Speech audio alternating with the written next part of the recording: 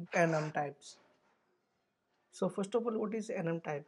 So here I have written a definition of enum, that enumeration is a user defined data type. Enum also called full form is enumerations.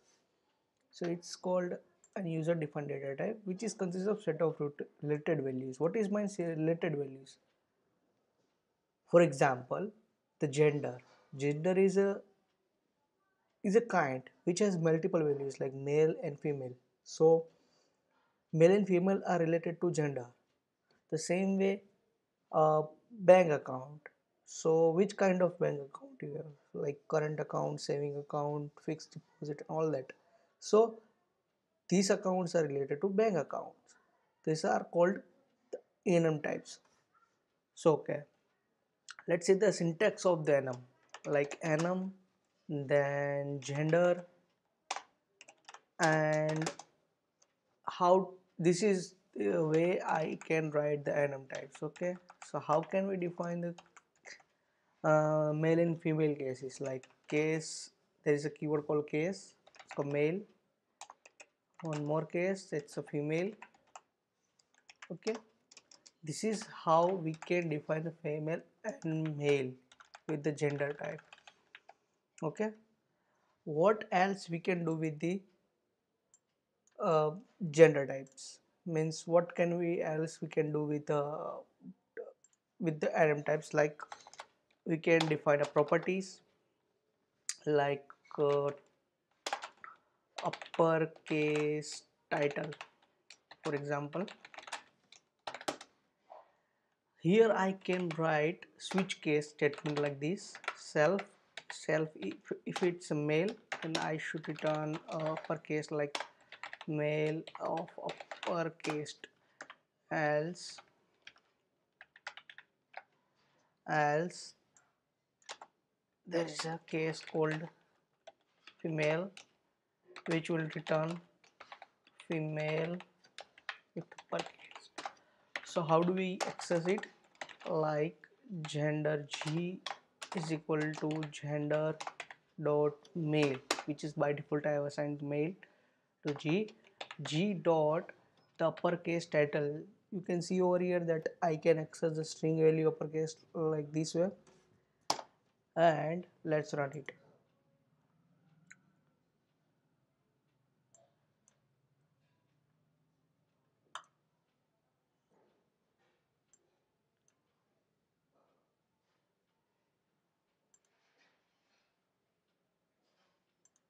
Until it's running, let's see the what else we can do with the. We can also define a function types. Like if we want to change something like a statement printing. Okay, you can see over here in the on the right hand side that we have got a uppercase male over here. So this way you can, it's a store property. Okay, stored property of enum type. I can also define a custom function type like statement. If statement function will print out something which is the same as we have to check that which kind of function you have through this function has been called. Okay, so I am returning that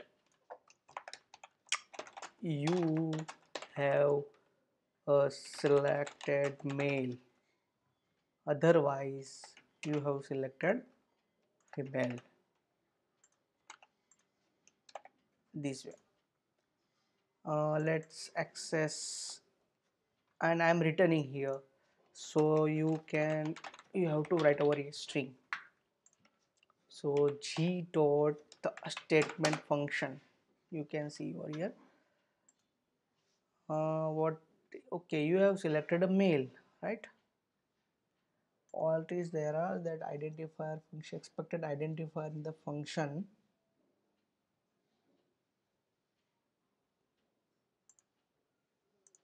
I don't know what is this error mean, but I am getting an expected result. I think ignore it, it's not important. Okay, now what else we can do it? uh, we can define a string, we can define a function, we can define a variable stored property. What else we can do is we can define an init method also, that what is the default value of this value. I can say that is a male value. Okay, I have to define a male value. For example, if I don't write like this way and write initialize it, it will also give the same value. One of the major advantage of the that I think is the typo mistake is will be less. Typo mistake for the male and female, there is a female become male and male become female. This kind of situation happens in our regular programming. So this can be ignored. Okay, now what else we can do with enum types? For example, our web services are sending something gender like male m, the m for the male, and for the female fm, f for the female. Okay, so to identify automatically we can write it's a way like we have to define it as a string over here. So this enum will become a type of, its row type will become a string type. So here we have to define a type m and f. For example, it's an integer, and here it will become a 0 and it will become a 1. Okay,